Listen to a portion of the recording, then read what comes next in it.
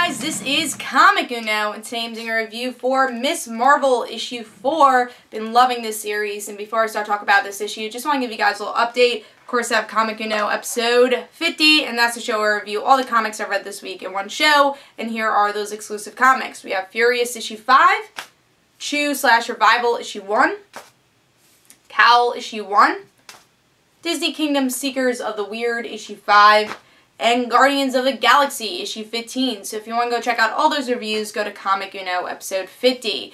And also, if you guys want to vote for the Geeky Awards, you haven't already, go vote for the Geeky Awards. They'll be annotated. But let's talk about Ms. Marvel issue 4, a series that I've been really enjoying. I've been enjoying Camilla's character, and just love origin stories. It feels like a very unique style of origin story. So really cool cover. Been liking the art too. I know it's, you know, some people are picky with it, but I like it. It's a little bit of different art style anyways for the cover. Actually, it looks a little bit like Young Avengers art style, but I like the art here for the cover. It's cool that she's going across a diner and the parents are eating and no one's even noticing that. So let's see what's going on with the story though. I do like the cover. We get to see the design for Ms. Marvel's costume that we haven't really seen in the comic yet though. So in this issue we get to see that Ms. Marvel gets shot.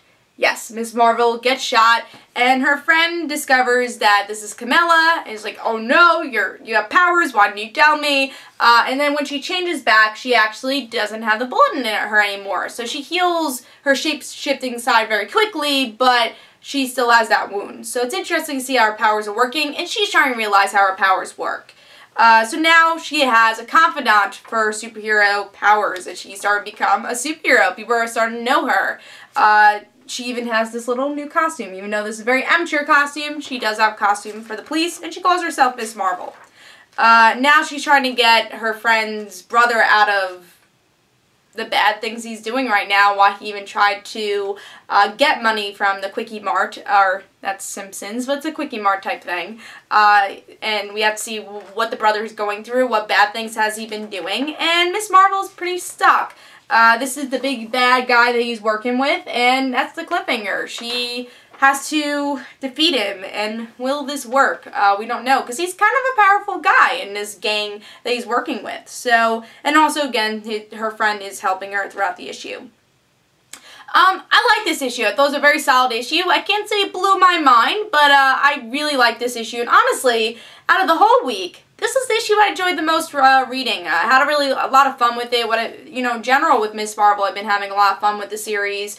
I love the personality of the character, and I think it shines here too. You knew she needed a confidant with that friend.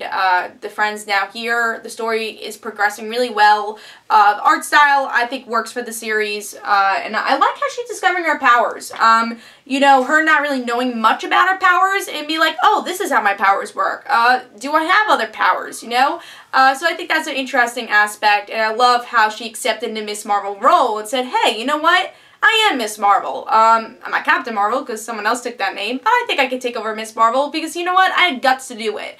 So I think that's interesting. Hopefully she gets to meet Captain Marvel one of these days, which I think she will, but we're getting to see her own origin story first.